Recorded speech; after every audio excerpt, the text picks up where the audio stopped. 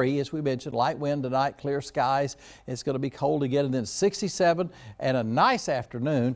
West winds tomorrow, barely a whisper, about 5 miles per hour. As we go through the heartland tonight, about 30 starry skies, and then tomorrow, after that cold start, you'll take your coat off by the afternoon. Warm sunshine, 67, west winds 5 to 10 miles per hour. February 1st tomorrow, and 67 degrees. Can't beat it. 74 on Sunday, the ball game. If you're going to have a party, you can probably have the overflow out on the patio. It ought to be pretty nice for that for sure. Windy on Monday, and then here comes the cold front on Tuesday.